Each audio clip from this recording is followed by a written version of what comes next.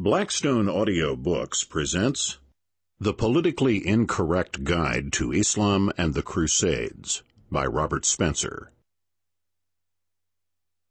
Introduction. Islam and the Crusades. The Crusades may be causing more devastation today than they ever did in the 3 centuries when most of them were fought. Not in terms of lives lost and property destroyed. Today's is a more subtle destruction. The Crusades have become a cardinal sin, not only of the Catholic Church, but also of the Western world in general. They are Exhibit A for the case that the current strife between the Muslim world and Western post-Christian civilization is ultimately the responsibility of the West, which has provoked, exploited, and brutalized Muslims ever since the first Frankish warriors entered Jerusalem and, well, let Bill Clinton tell it. Indeed, in the First Crusade, when the Christian soldiers took Jerusalem, they first burned a synagogue with 300 Jews in it, and proceeded to kill every woman and child who was Muslim on the Temple Mount. The contemporaneous descriptions of the event describe soldiers walking on the Temple Mount, a holy place to Christians, with blood running up to their knees. I can tell you that story is still being told today in the Middle East, and we are still paying for it. In this analysis, Clinton curiously echoed Osama bin Laden himself, some of whose own communiques spoke of his organization not as Al-Qaeda, but of a world Islamic front for jihad against Jews and Crusaders, and called in a fatwa for jihad against Jews and Crusaders. Such usage is quite widespread. Shortly before the beginning of the Iraqi war that toppled Saddam Hussein, on November 8, 2002, Sheikh Bakr Abed al-Razak al-Samarai preached in Baghdad's Mother of All Battles Mosque about this difficult hour in which the Islamic nation is experiencing, an hour in which it faces the challenge of forces of disbelief of infidels, Jews, Crusaders, Americans, and Britons. Similarly, when Islamic jihadists bombed the U.S. consulate in Jeddah, Saudi Arabia in December 2004, they explained that the attack was part of a larger plan to strike back at Crusaders. This operation comes as part of several operations that are organized and planned by Al-Qaeda as part of the battle against the Crusaders and the Jews, as well as part of the plan to force the unbelievers to leave the Arabian Peninsula. They said that jihad warriors managed to enter one of the Crusaders' big castles in the Arabian Peninsula and managed to enter the American consulate in Jeddah, in which they control and run the country. One of the Crusaders' big castles in the Arabian Peninsula? Why would Islamic jihad terrorists have such a fixation with 1,000-year-old castles? Could Clinton be right that they see the Crusades as the time that their troubles with the West began, and present-day conflicts in Iraq and Afghanistan as a revival of the Crusader ethos? In a sense, yes. The more one understands the Crusades, why they were fought, and from what forces within Christianity and Islam they sprang, the more one will understand the present conflict. The Crusades, in ways that Bill Clinton and those who bombed the consulate in Jeddah only dimly fathom, hold the keys to understanding the present world situation in numerous ways. This book explains why, with its first half devoted to Islam and second half to the Crusades. It will, in the process, clear away some of the fog of misinformation that surrounds Islam and the Crusades today. That fog is thicker than ever. One of the people most responsible for it, Western apologist for Islam Karen Armstrong, even blames Westerners' misperceptions of Islam on the Crusades. Ever since the Crusades, the people of Western Christendom developed a stereotypical and distorted vision of Islam, which they regarded as the enemy of decent civilization. It was, for example, during the Crusades, when it was Christians who had instigated a series of brutal holy wars against the Muslim world, that Islam was described by the learned scholar monks of Europe as an inherently violent and intolerant faith, which had only been able to establish itself by the sword. The myth of the supposed fanatical intolerance of Islam has become one of the received ideas of the West. Armstrong is right in a sense. No human being, it seems, can be wrong all the time. When it comes to talk of Islam, you can't believe everything you hear, especially after the September 11th attacks. Misinformation and half-truths about what Islam teaches and what Muslims in the United States believe have filled the airwaves and have even influenced public policy. Much of this misapprehension comes in analyses of the root causes of the jihad terrorism that took so many lives on September 11th, and has continued to threaten the peace and stability of non-Muslims around the world. It has become fashionable among certain media people and academics to place much, if not all, of the blame for what happened on September 11, 2001, not on Islam and Muslims, but on the United States and other Western countries. A pattern of mistreatment of the Islamic world by the West, say learned professors and self-important commentators, is continuing. It began centuries ago, they say, at the time of the Crusades. But in fact, the seeds of today's conflict were planted much earlier than the First Crusade. In order to understand the Crusades properly and the peculiar resonance they have in today's global conflict with Islamic jihad terrorists, we must begin with a survey of the Prophet of Arabia and the religion he founded. For the Crusades, as we shall see, were fundamentally a reaction to events that were set in motion over 450 years before the battles began. I intend this book to be neither a general introduction to the Islamic religion nor a comprehensive historical survey of the Crusades. Rather, it is an examination of certain highly tendentious assertions about both Islam and the Crusades that have entered the popular discourse. This book is an attempt to move the public discourse about both subjects a bit closer to the truth. Part 1. Islam. Chapter 1. Muhammad, Prophet of War. Guess what? Muhammad did not teach peace and tolerance. Muhammad led armies and ordered assassinations of his enemies. Islamic tradition allows for negotiated settlements only in service of the ultimate goal of Islamic conquest.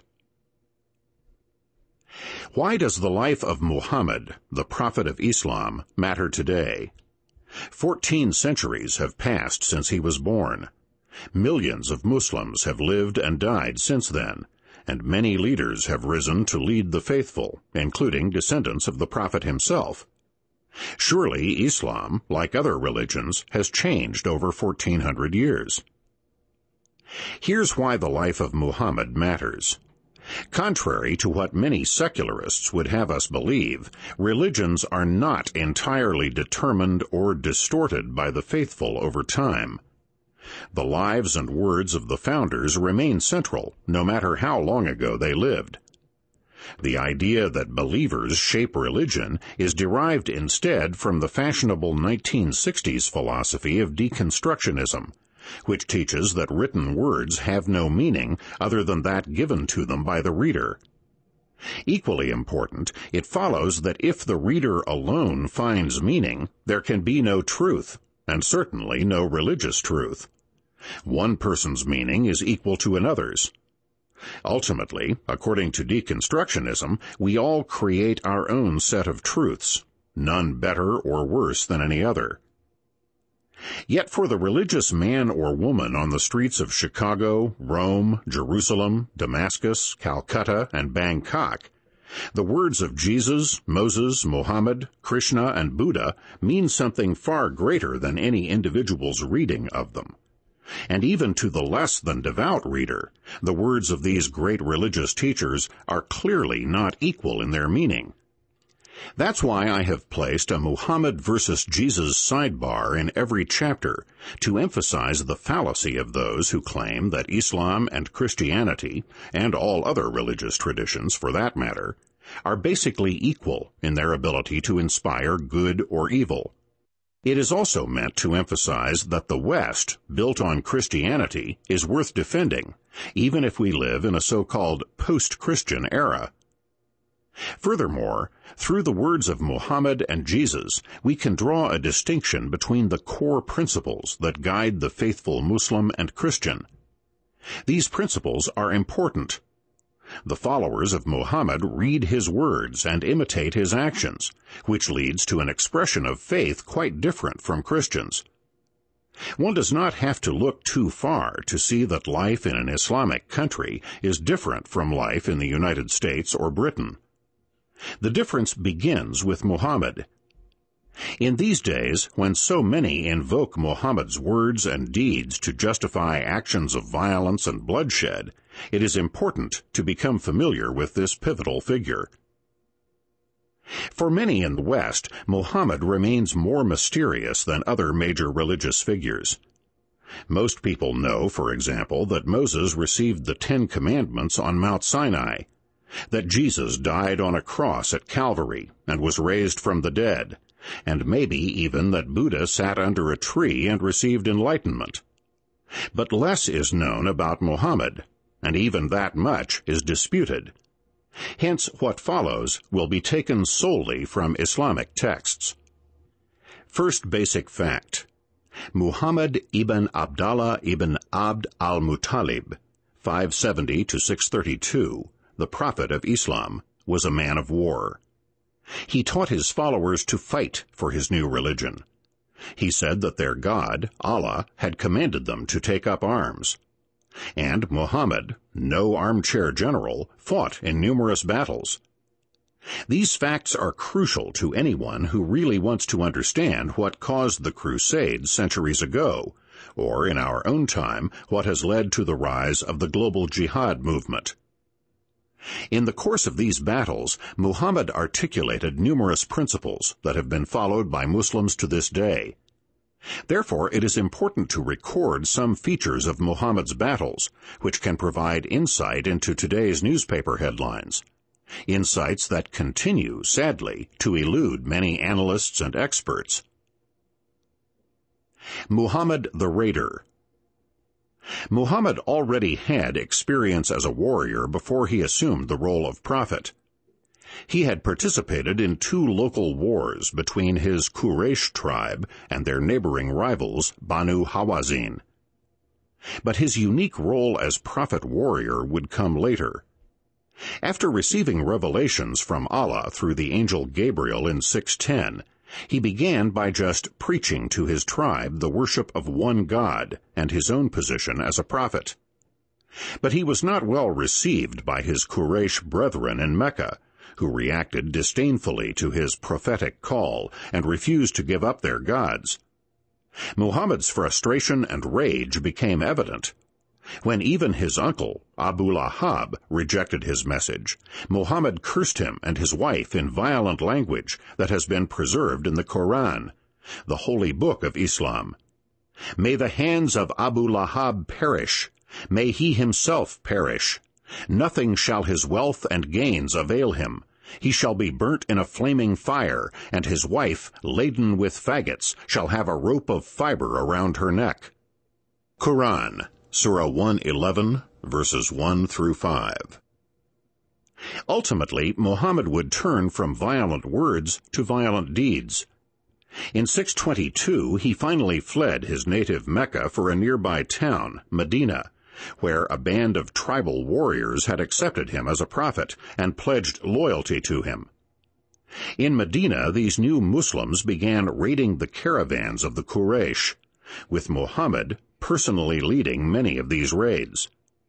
These raids kept the nascent Muslim movement solvent and helped form Islamic theology, as in one notorious incident when a band of Muslims raided a Quraysh caravan at Nakhla, a settlement not far from Mecca. The raiders attacked the caravan during the sacred month of Rajab, when fighting was forbidden. When they returned to the Muslim camp laden with booty, Muhammad refused to share in the loot or to have anything to do with them, saying only, "I did not order you to fight in the sacred month." But then a new revelation came from Allah, explaining that the Quraysh's opposition to Muhammad was a worse transgression than the violation of the sacred month. In other words, the raid was justified. They questioned thee, O Muhammad, with regard to warfare in the sacred month. Say, warfare therein is a great transgression, but to turn men from the way of Allah, and to disbelieve in him and in the inviolable place of worship, and to expel his people thence, is a greater sin with Allah, for persecution is worse than killing. Quran, Surah 2, verse 214. Whatever sin the Nakhla raiders had committed was overshadowed by the Quraysh's rejection of Muhammad. This was a momentous revelation, for it led to an Islamic principle that has had repercussions throughout the ages. Good became identified with anything that redounded to the benefit of Muslims, regardless of whether it violated moral or other laws. The moral absolutes enshrined in the Ten Commandments and other teachings of the great religions that preceded Islam were swept aside in favor of an overarching principle of expediency. Just like today, killing non-combatants.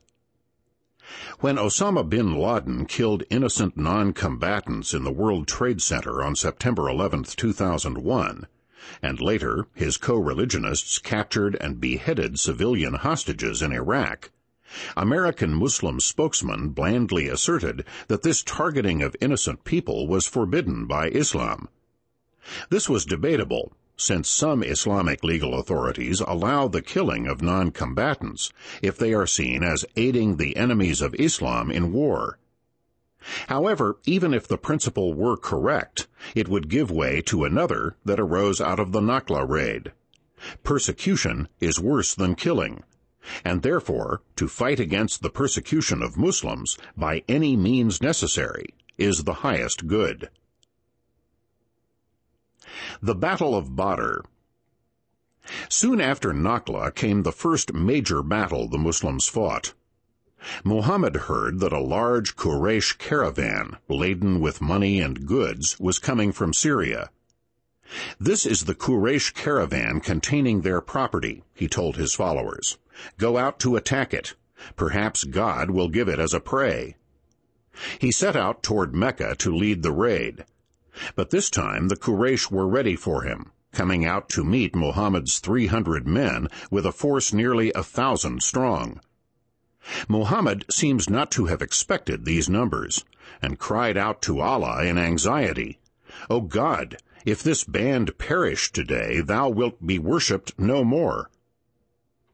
Despite their superior numbers, the Quraysh were routed. Some Muslim traditions say that Muhammad himself participated in the fighting, others that he exhorted his followers from the sidelines. In any event, it was an occasion for him to see years of frustration, resentment, and hatred toward his own people, who had rejected him, avenged. One of his followers later recalled a curse Muhammad had pronounced on the leaders of the Quraysh. The prophet said, "O Allah, destroy the chiefs of Quraysh, O Allah. Destroy Abu Jahl bin Hisham, Utbah bin Rabi'ah, Shaibah bin Rabi'ah, Uqba bin Abi Mu'ayt, Umayyah bin Khalaf, or Ubay bin Khalaf." All these men were captured or killed during the Battle of Badr. One Quraysh leader, named in this curse, Uqba, pleaded for his life. "But who will look after my children, O Muhammad?" "Hell," responded the Prophet of Islam, and ordered Uqba killed. Another Quraysh chieftain, Abu Jahl, which means father of ignorance, a name given him by Muslim chroniclers, his real name was Amr ibn Hisham, was beheaded. The Muslim who severed the head proudly carried his trophy to Muhammad. "I cut off his head and brought it to the apostle, saying, 'This is the head of the enemy of God, Abu Jahl.'" Muhammad was delighted. "By God, than whom there is no other, is it?" he exclaimed, and gave thanks to Allah for the death of his enemy. The bodies of all those named in the curse were thrown into a pit. As an eyewitness recalled, later on I saw all of them killed during the Battle of Badr, and their bodies were thrown into a well, except the body of Umayyah or Ubay, because he was a fat man, and when he was pulled, the parts of his body got separated before he was thrown into the well. Then Muhammad taunted them as people of the pit, and posed a theological question. "Have you found what God promised you is true? I have found that what my Lord promised me is true." When asked why he was speaking to dead bodies, he replied, "You cannot hear what I say better than they, but they cannot answer me." The victory at Badr was the legendary turning point for the Muslims. Muhammad even claimed that armies of angels joined with the Muslims to smite the Quraysh, and that similar help would come in the future to Muslims who remained faithful to Allah. "Allah had helped you at Badr, when ye were a contemptible little force. Then fear Allah. Thus may you show your gratitude. Remember, thou saidst to the faithful, is it not enough for you that Allah should help you with 3,000 angels specially sent down? Yea, if ye remain firm and act aright, even if the enemy should rush here on you in hot haste, your Lord would help you with 5,000 angels making a terrific onslaught." Quran, Surah 3, verses 123 through 125. Another revelation from Allah emphasized that it was piety, not military might, that brought victory at Badr. "There has already been for you a sign in the two armies that met in combat. One was fighting in the cause of Allah, the other resisting Allah. These saw with their own eyes twice their number. But Allah doth support with his aid whom he pleaseth. In this is a warning for such as have eyes to see." Quran, Surah 3, verse 13. Another Quranic passage asserts that the Muslims were merely passive instruments at Badr. "It is not ye who slew them, it was Allah." Quran, Surah 8, verse 17. And Allah would grant such victories to pious Muslims even though they faced odds even more overwhelming than those they had overcome at Badr.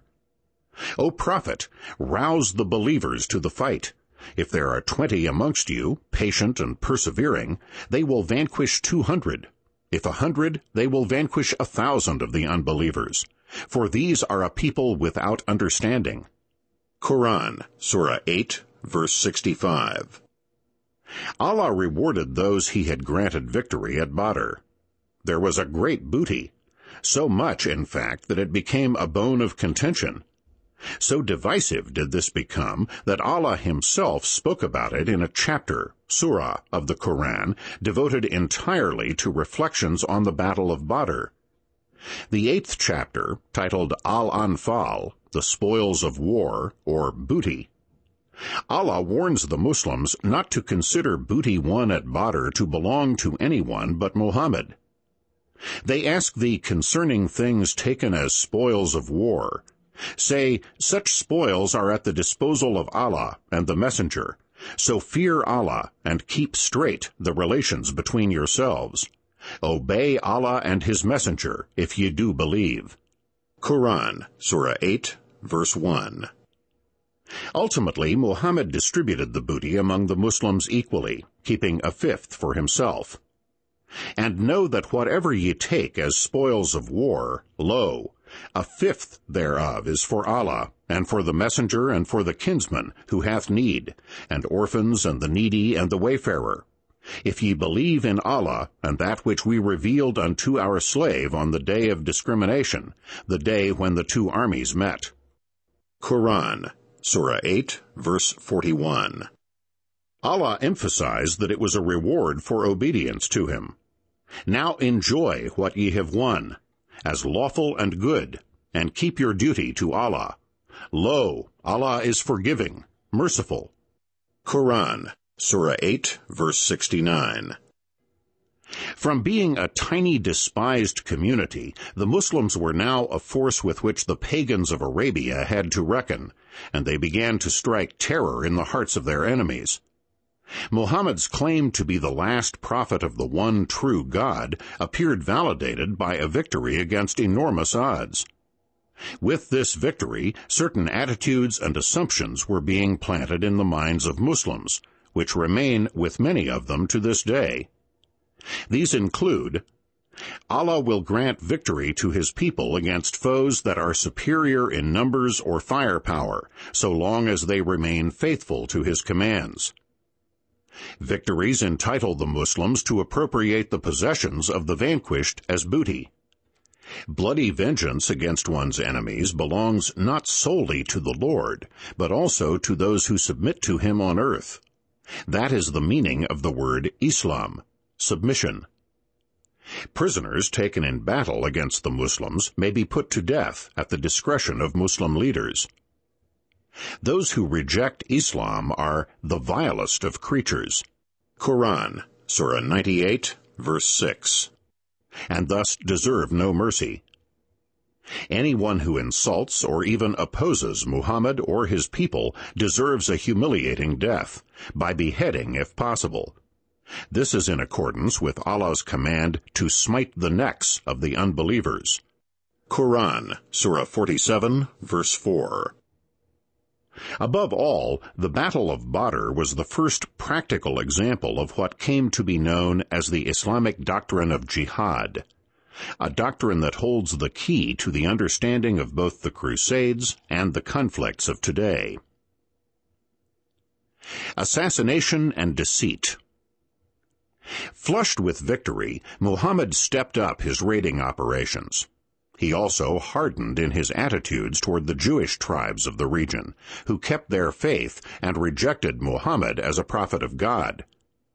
With this rejection, Muhammad's prophetic calls to Jews began to get violent, emphasizing earthly punishment. Striding into the center of the marketplace of the Banu Kainuga, a Jewish tribe with whom he had a truce, he announced to the crowds, "O Jews, beware lest God bring upon you the vengeance that he brought upon Quraysh, and become Muslims. You know that I am a prophet who has been sent. You will find that in your scriptures and God's covenant with you." The Jews of the Banu Kainuga were not persuaded, frustrating the prophet even more. He laid siege on them until they offered him unconditional surrender. Even then, Muhammad's anger was not assuaged. He found a new focus for it in a Jewish poet, Ka'b bin al-Ashraf, who, according to Muhammad's first biographer, Ibn Ishaq, composed amatory verses of an insulting nature about the Muslim women. Muhammad asked his followers, "Who is willing to kill Ka'b bin al-Ashraf, who has hurt Allah and his apostle?" He found a volunteer in a young Muslim named Muhammad bin Maslama. "O Allah's apostle, would you like that I kill him?" After the prophet answered, "Yes," Muhammad bin Maslama asked him for permission to lie in order to deceive Ka'b bin al-Ashraf into walking into an ambush. The prophet granted him this permission, and Muhammad bin Maslama duly deceived and murdered Ka'b. After the murder of Ka'b, Muhammad issued a blanket command: "Kill any Jew that falls into your power." This was not a military order. The first victim was a Jewish merchant, Ibn Sunayna, who had social and business relations with the Muslims. The murderer, Muhayyisa, was rebuked for the deed by his brother Huwayyisa, who was not yet a Muslim. Muhayyisa was unrepentant. He told his brother, "Had the one who ordered me to kill him ordered me to kill you, I would have cut your head off." Huwayyisa was impressed. "By God, a religion which can bring you to this is marvelous." He became a Muslim. The world is still witnessing such marvels to this day. Ibn Warraq on Islam. The theory and practice of jihad was not concocted in the Pentagon. It was taken from the Quran, the Hadith, and Islamic tradition. Western liberals, especially humanists, find it hard to believe this. It is extraordinary the amount of people who have written about the 11th of September without once mentioning Islam. We must take seriously what the Islamists say to understand their motivation, that it is the divinely ordained duty of all Muslims to fight in the literal sense until man-made law has been replaced by God's law, the Sharia, and Islamic law has conquered the entire world. For every text the liberal Muslims produce, the mullahs will use dozens of counter-examples that are exegetically, philosophically, historically far more legitimate. Muhammad versus Jesus. Love your enemies and pray for those who persecute you. Jesus. Matthew, chapter 5, verse 44.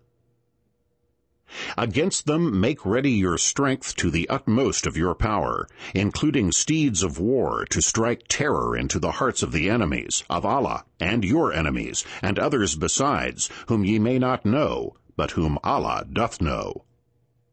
Quran, Surah 8, verse 60. Revenge and Pretexts.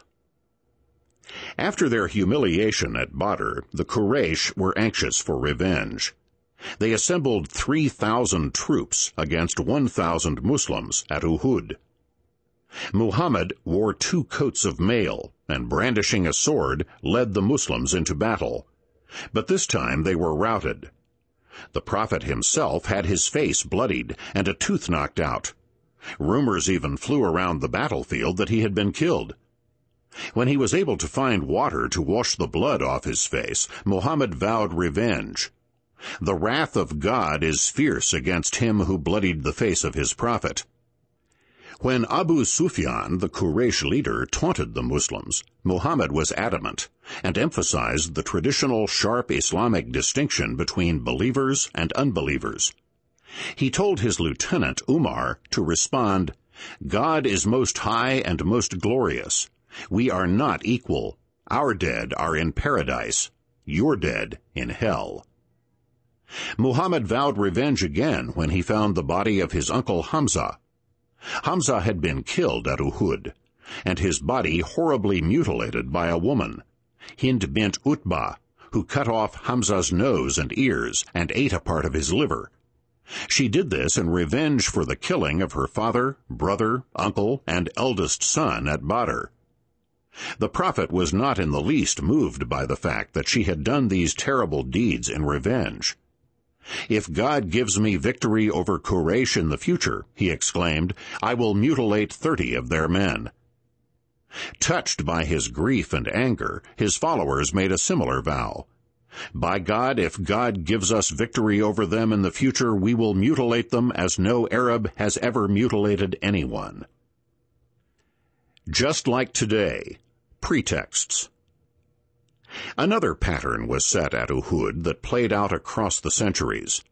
Muslims would see any aggression as a pretext for revenge, regardless of whether they provoked it. With a canny understanding of how to sway public opinion, jihadists and their PC allies on the American left today use current events as pretexts to justify what they are doing. Time and again they portray themselves as merely reacting to grievous provocations from the enemies of Islam.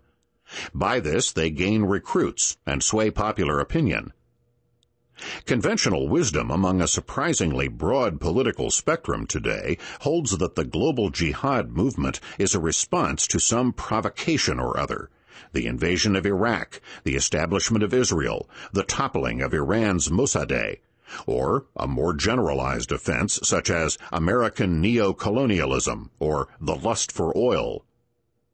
Those who are particularly forgetful of history blame it on newly minted epiphenomena such as the Abu Ghraib prison scandals, which cast a shadow over America's presence in Iraq in 2004.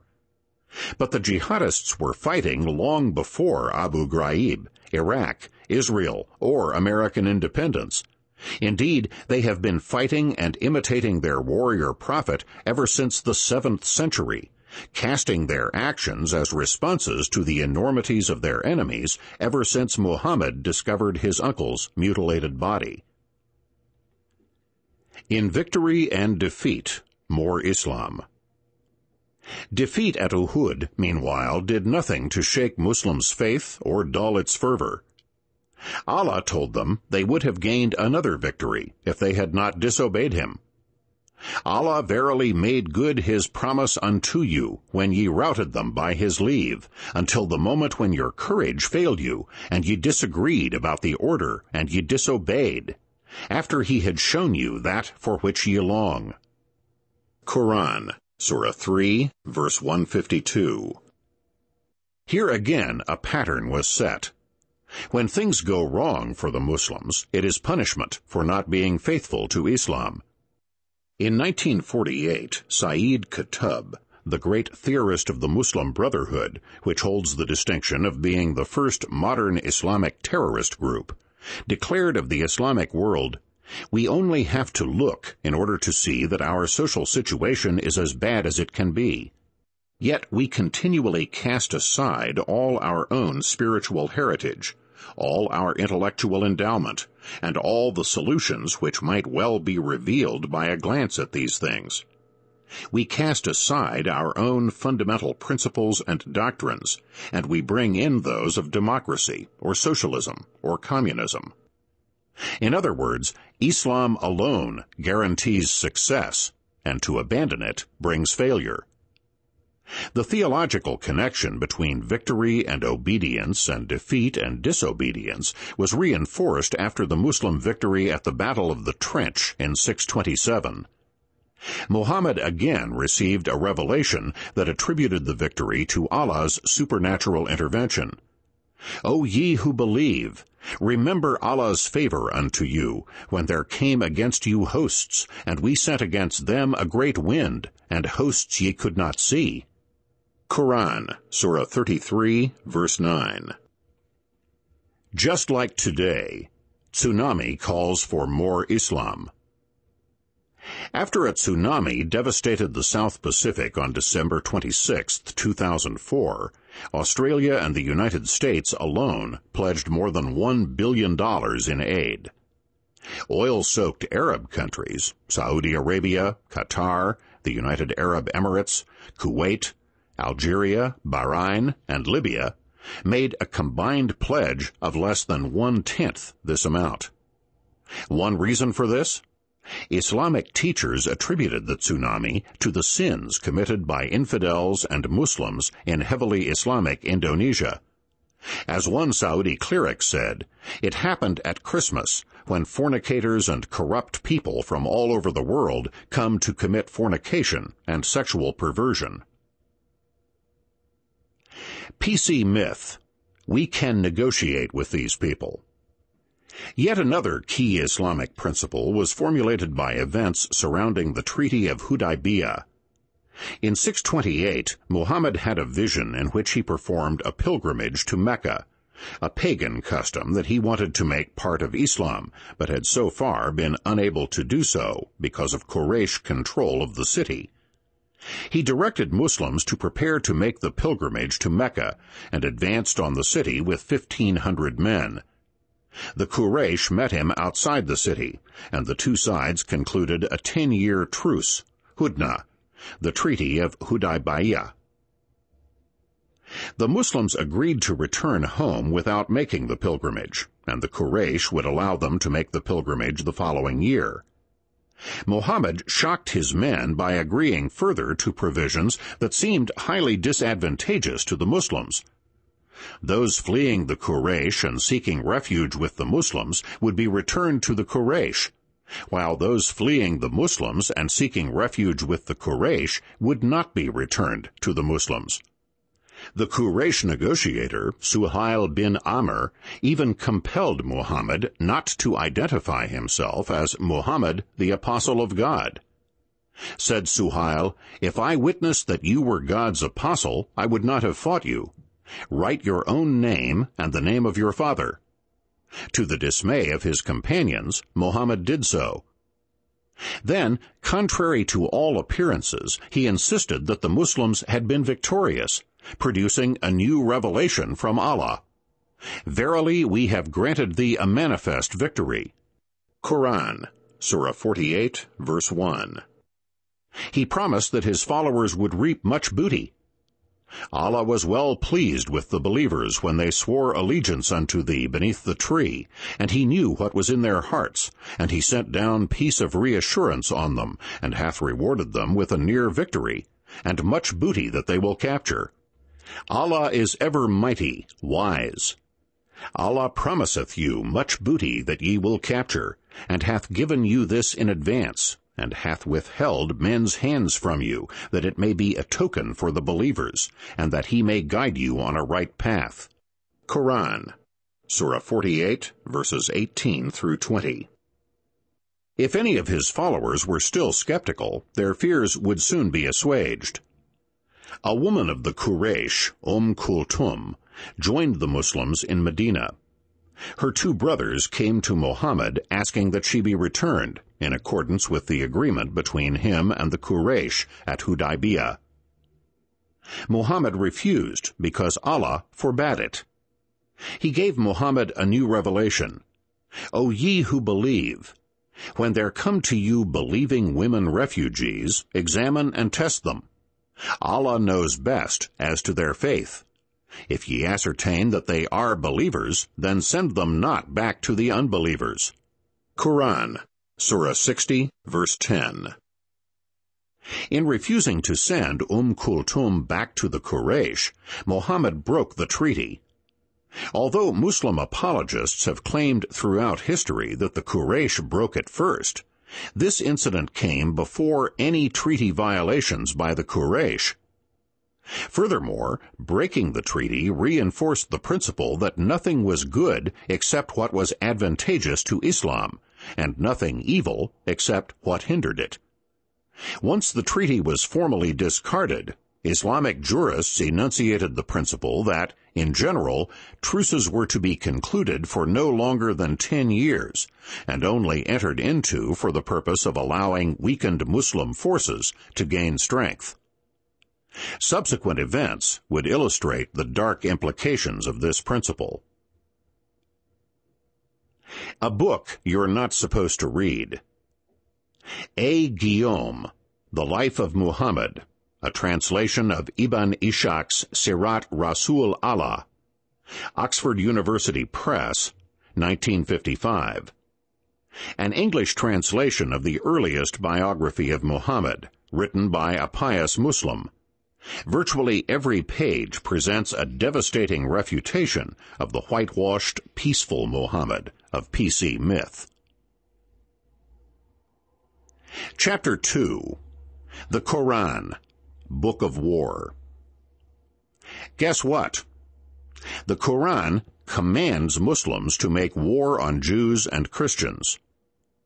Oft-quoted tolerant, peaceful Quranic verses have actually been canceled according to Islamic theology. There is nothing in the Bible that rivals the Quran's exhortations to violence. With Muhammad's prophetic career so thoroughly marked by blood and warfare, it should be no surprise that the sacred book bequeathed by the Prophet of Islam to the world, the Quran, would be similarly violent and intransigent. And it's true. The Quran is unique among the sacred writings of the world in counseling its adherents to make war against unbelievers. The Quran counsels war. There are over 100 verses in the Quran that exhort believers to wage jihad against unbelievers. O Prophet, strive hard against the unbelievers and the hypocrites, and be firm against them. Their abode is hell, an evil refuge indeed. Quran, Surah 9, verse 73. Strive hard in Arabic is jahidi, a verbal form of the noun jihad. This striving was to be on the battlefield. When you meet the unbelievers in the battlefield, strike off their heads, and when you have laid them low, bind your captives firmly. Quran, Surah 47, verse 4. This is emphasized repeatedly. O ye who believe, fight the unbelievers who gird you about, and let them find firmness in you, and know that Allah is with those who fear him. Quran, Surah 9, verse 123. This warfare was to be directed against both those who rejected Islam and those who professed to be Muslims but did not hold to the fullness of the faith. Prophet, make war on the unbelievers and the hypocrites, and deal rigorously with them. Hell shall be their home, an evil fate. Quran, Surah 9, verse 73. This warfare was only part of the larger spiritual conflict between Allah and Satan. Those who believe fight in the cause of Allah, and those who reject faith fight in the cause of evil. So fight ye against the friends of Satan. Quran, Surah 4, verse 76. Then, when the sacred months have passed, slay the idolaters wherever ye find them, and take them captive, and besiege them, and prepare for them each ambush. But if they repent, and establish worship, and pay the poor due, then leave their way free. Lo, Allah is forgiving, merciful. Quran, Surah 9, verse 5. The poor due in this verse is zakat, which is one of the 5 pillars of Islam and regulates religious tithes. Thus the verse is saying that if the idolaters become Muslims, leave them alone. Jews and Christians were to be fought, along with idolaters. Fight those who believe not in Allah nor the last day, nor hold that forbidden which hath been forbidden by Allah and his messenger, nor acknowledge the religion of truth, even if they are of the people of the book, until they pay the jizya with willing submission and feel themselves subdued. Quran, Surah 9, verse 29. The jizya was a tax inflicted upon non-believers. Jihad is the highest duty of Muslims. Do ye make the giving of drink to pilgrims, or the maintenance of the sacred mosque, equal to the pious service of those who believe in Allah and the last day, and strive with might and main in the cause of Allah? Jihad fi sabil Allah? They are not comparable in the sight of Allah, and Allah guides not those who do wrong. Those who believe and suffer exile and strive with might and main in Allah's cause, jihad fi sabil Allah, with their goods and their persons, have the highest rank in the sight of Allah. They are the people who will achieve salvation. Quran, Surah 9, verses 19 and 20. In Islamic theology, jihad fi sabil Allah refers specifically to taking up arms for Islam. Paradise is guaranteed to those who slay and are slain for Allah. Allah hath purchased of the believers their persons and their goods, for theirs in return is the garden of paradise. They fight in his cause and slay and are slain, a promise binding on him in truth. Quran, Surah 9, verse 111. One may attempt to spiritualize such verses, but there is no doubt from the historical record that Muhammad meant them literally. PC myth: the Quran teaches tolerance and peace. But wait a minute. Doesn't the Quran really teach tolerance and peace? Sure, there are a few bad verses here and there, but there are also a lot of verses that affirm the brotherhood of man and the equality and dignity of all people, right? No. The closest the Quran comes actually to counseling tolerance or peaceful coexistence is to counsel believers to leave the unbelievers alone in their errors. Say, O disbelievers, I worship not that which ye worship, nor worship ye that which I worship, and I shall not worship that which ye worship, nor will ye worship that which I worship. Unto you your religion, and unto me my religion.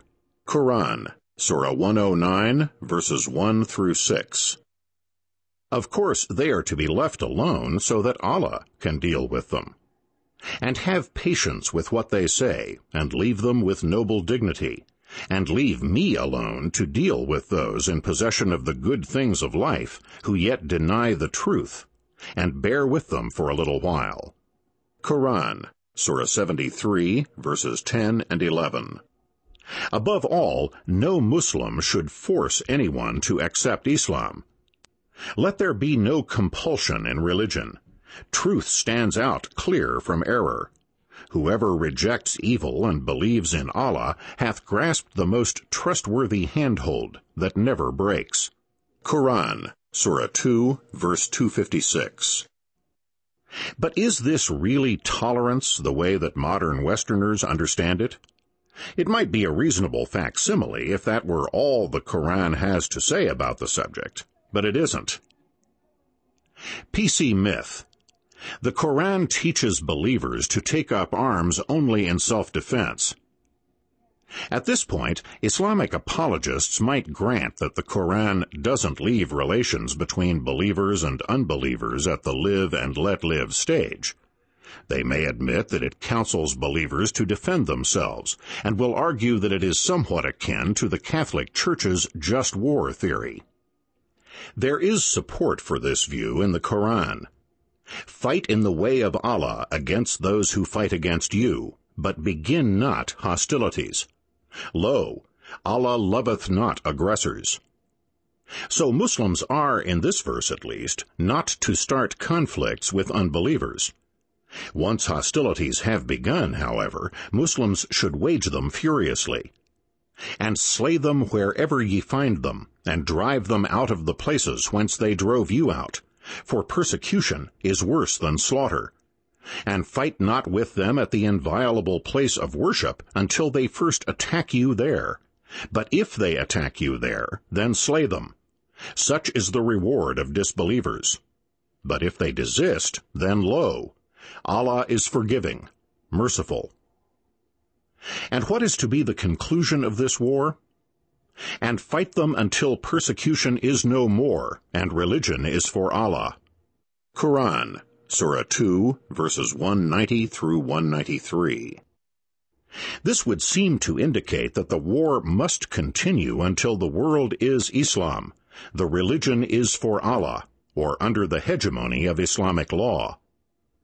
Consequently, there is a problem with the interpretation that jihad warfare can only be defensive. The South African Mufti Ebrahim Desai repeated a common teaching in Islam when he answered a question at Islam Q&A online. The questioner asked, "I have a question about offensive jihad. Does it mean that we are to attack even those non-Muslims which don't do anything against Islam just because we have to propagate Islam?" Desai responded, "You should understand that we as Muslims firmly believe that the person who doesn't believe in Allah as he is required to is a disbeliever who would be doomed to hell eternally. Thus, one of the primary responsibilities of the Muslim ruler is to spread Islam throughout the world, thus saving people from eternal damnation. Thus, what is meant by the passage in Tafsir Uthmani, a commentary on the Quran, is that if a country doesn't allow the propagation of Islam to its inhabitants in a suitable manner, or creates hindrances to this, then the Muslim ruler would be justified in waging jihad against this country, so that the message of Islam can reach its inhabitants, thus saving them from the fire of Jahannum, hell. If the kuffar, unbelievers, allow us to spread Islam peacefully, then we would not wage jihad against them. In other words, if a country is perceived to be hindering the spread of Islam, Muslims are obliged to wage war against it. This would, of course, be a defensive conflict, since the hindrances came first. Here, then, is another illustration of how elastic and essentially meaningless the concept of fighting only in self-defense has become. What constitutes a sufficient provocation? Must the defending side wait until the enemy strikes the first military blow? These questions have no clear or definitive answers in Islamic law, making it possible for anyone to portray virtually any struggle as defensive without violating the strict canons of that law. But this also renders meaningless the oft-repeated claims that jihad warfare can only be defensive. Just like today, jihadists cite Muhammad's battles to prove jihad is not just defensive. In an article titled The True Meaning of Jihad, posted in 2003 at the website khilafah.com, which is affiliated with the jihadist group Hizb ut-Tahrir, one Siddiq Akbar cites the example of Muhammad against those who would argue that jihad is purely defensive. Moreover, some will say that jihad was only defensive. This is incorrect.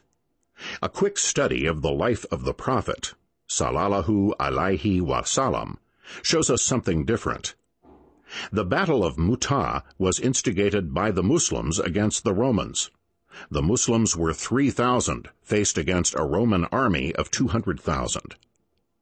The Battle of Hunain was inevitable shortly after the Muslims had conquered Makkah. The Battle of Tabuk was also instigated to finally destroy the Romans. We see from the ijma, consensus, of Sahaba, the companions of Muhammad, that they too instigated jihad through Ash-Sham, Iraq, Iran, Egypt, and North Africa. Moreover, the status of martyr in Islam is of the highest, so how can it be that jihad is reduced to anything lower than that? The Quran's tolerant verses. Cancelled.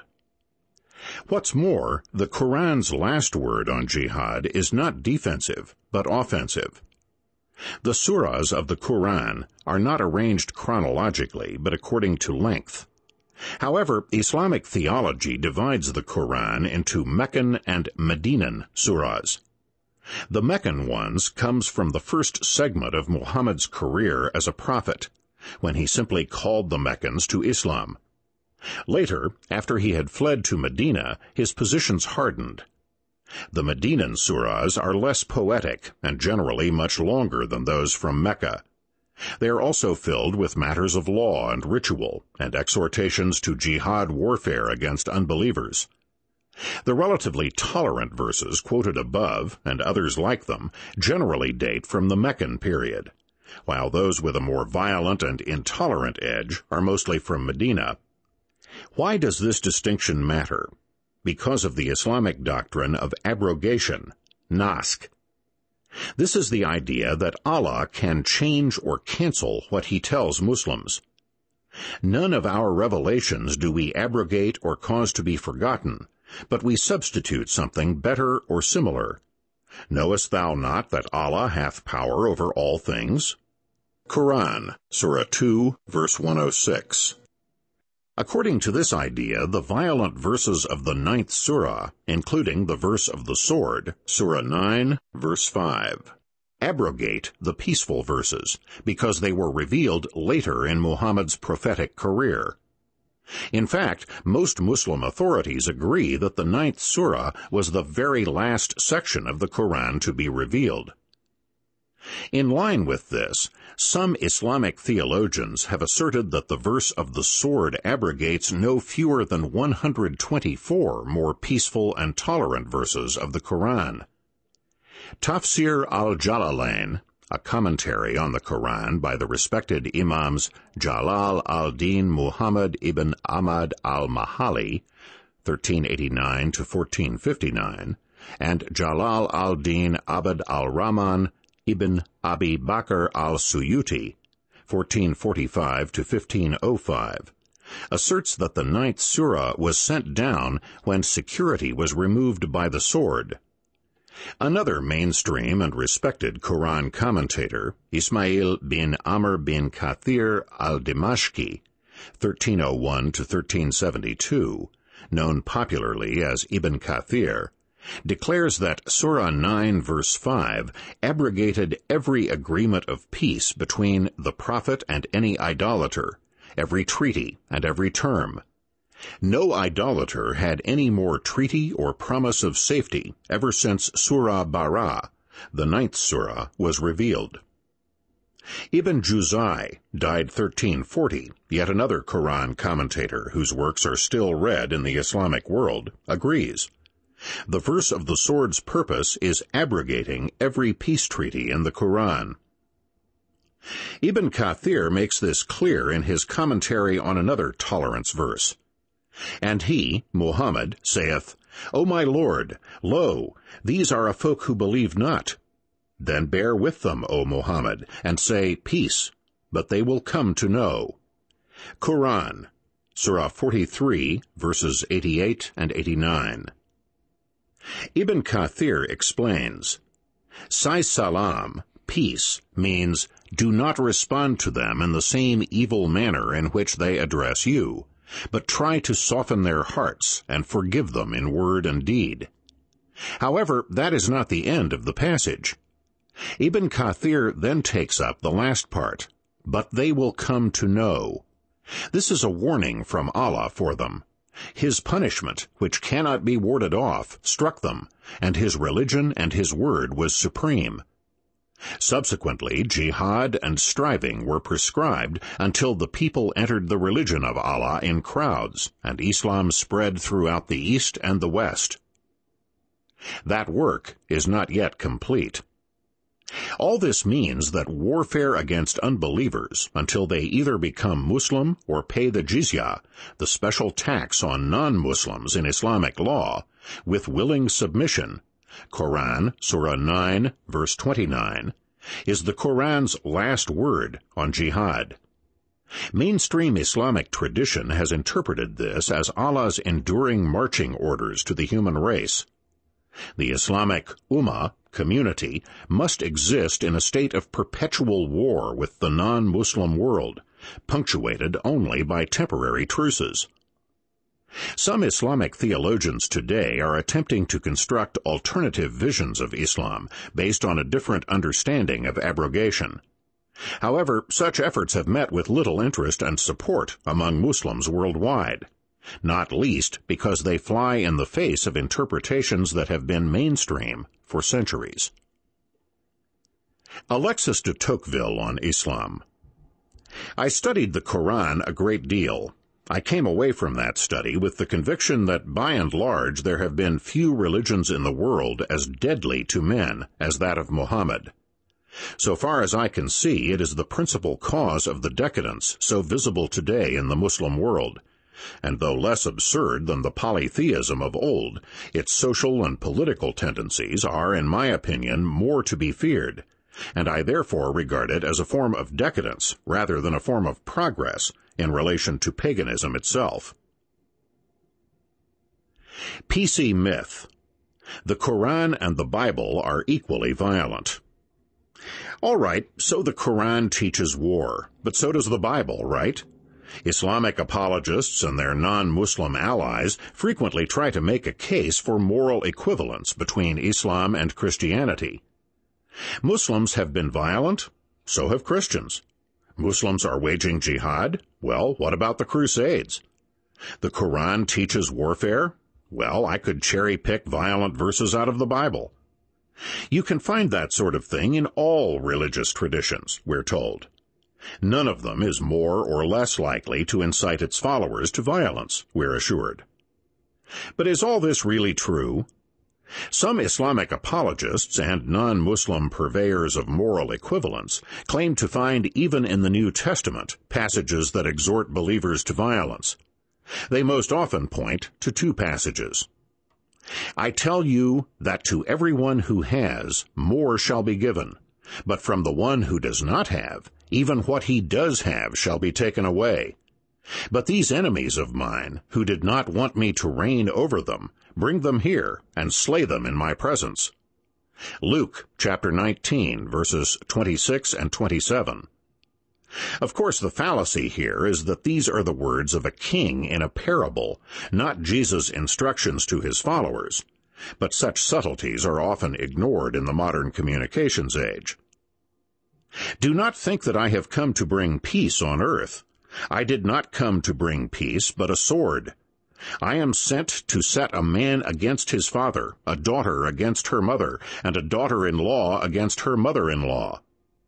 Matthew chapter 10, verses 34 and 35.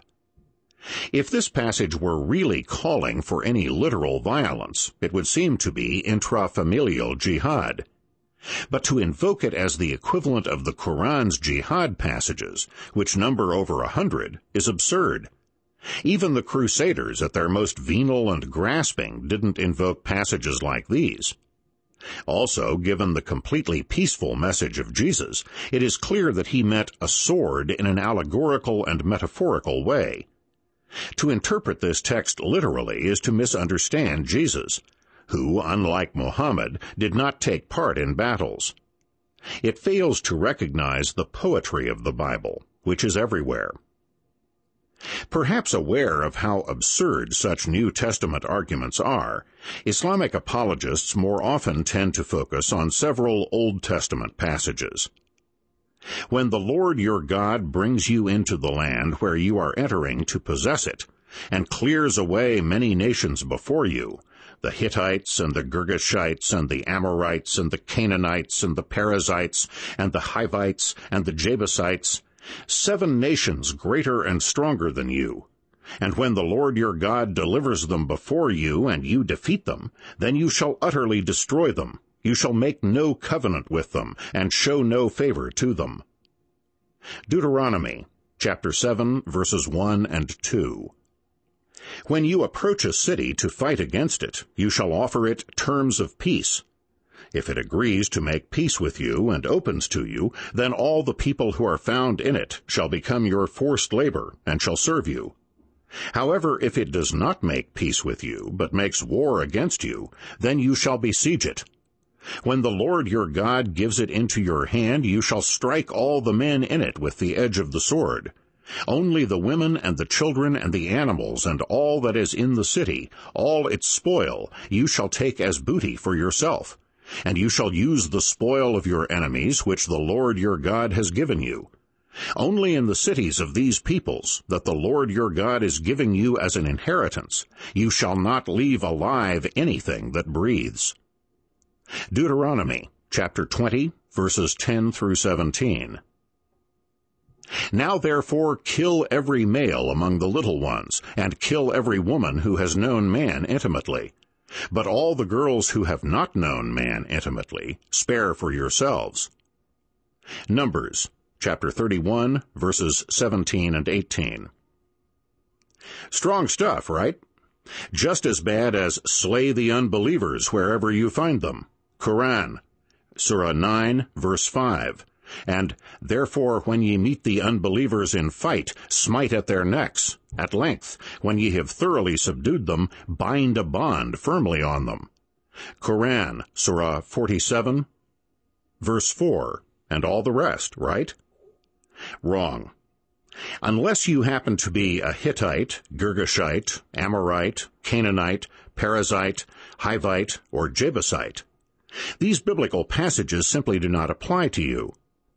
The Quran exhorts believers to fight unbelievers without specifying anywhere in the text that only certain unbelievers are to be fought, or only for a certain period of time, or some other distinction.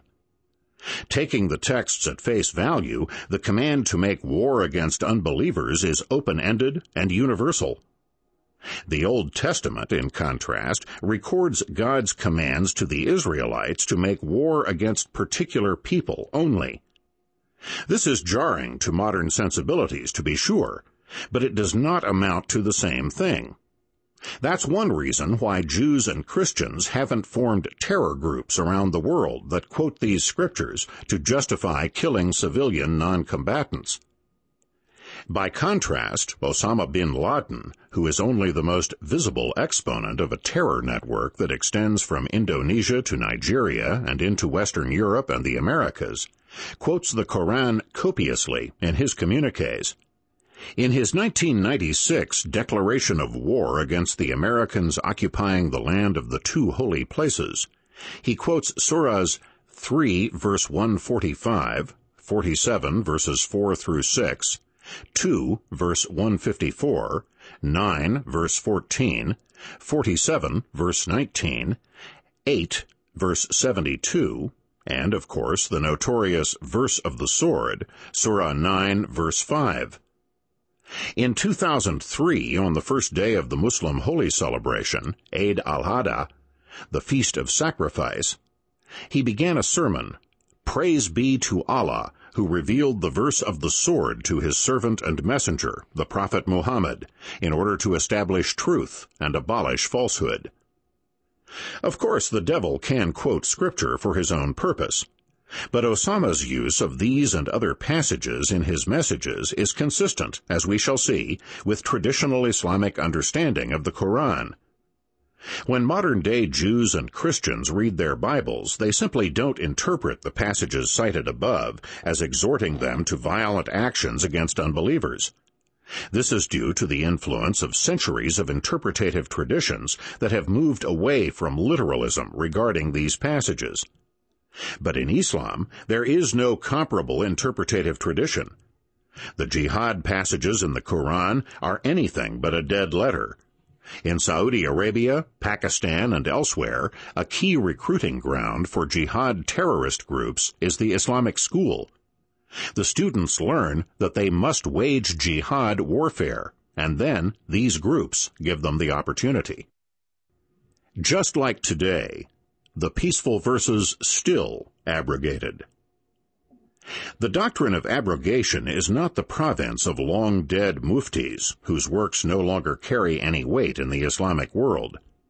The Saudi Sheikh Muhammad Salih al-Munajjid, born 1962, whose lectures and Islamic rulings, fatwa, circulate widely throughout the Islamic world, demonstrates this in a discussion of whether Muslims should force others to accept Islam. In considering Quran Surah 2, verse 256, "There is no compulsion in religion," the Sheikh quotes Quran Surah 9, verse 29, Surah 8, verse 39, "and fight them until there is no more fitna," disbelief and polytheism, that is, worshipping others besides Allah, "and the religion, worship, will all be for Allah alone in the whole of the world," and the verse of the sword. Of the latter, Sheikh Muhammad says simply, this verse is known as Ayat al-Sayf, the verse of the sword. These and similar verses abrogate those saying that there is no compulsion to become Muslim. Muhammad versus Jesus. "If anyone strikes you on the right cheek, turn to him the other also." Jesus, Matthew, chapter 5, verse 39. "Will ye not fight a folk who broke their solemn pledges and purposed to drive out the messenger and did attack you first?" Quran, Surah 9, verse 13. Just like today, using the Quran to justify terrorism. In a sermon broadcast on official Palestinian Authority television in 2000, Dr. Ahmad Abu Halabia, a member of the Palestinian Authority's Fatwa Council, declared, "Allah the Almighty has called upon us not to ally with the Jews or the Christians, not to like them, not to become their partners, not to support them, and not to sign agreements with them. And he who does that is one of them. As Allah said, 'O you who believe, do not take the Jews and the Christians as allies, for they are allies of one another. Who from among you takes them as allies will indeed be one of them. Have no mercy on the Jews, no matter where they are in any country. Fight them wherever you are. Wherever you meet them, kill them.'" In this, Abu Halabia was quoting Quran Surah 5, verse 51. "O ye who believe, take not the Jews and the Christians for your friends and protectors. They are but friends and protectors to each other. And he amongst you that turns to them for friendship is of them." And Surah 9, verse 5, "Slay the idolaters wherever ye find them." He applied these words to the contemporary political situation. Wherever you are, kill those Jews and those Americans who are like them, and those who stand by them. They are all in one trench against the Arabs and the Muslims, because they established Israel here, in the beating heart of the Arab world, in Palestine. They created it to be the outpost of their civilization and the vanguard of their army, and to be the sword of the West and the Crusaders, hanging over the necks of the monotheists, the Muslims, in these lands. A book you're not supposed to read. Don't believe what I am saying about the Quran? Read it for yourself. The clearest and most accurate English translation is that of N.J. Dawood, The Koran, Penguin. But Muslims tend to dislike it because Dawood was not a Muslim. The two most accurate English translations by Muslims are those by Abdullah Yusuf Ali and Mohammed Marmaduke Pickthall, both of which are available in multiple editions under various titles. Both are marred by a pseudo-King James Bible English, which makes them irritating to read. This book is continued on Disc 2.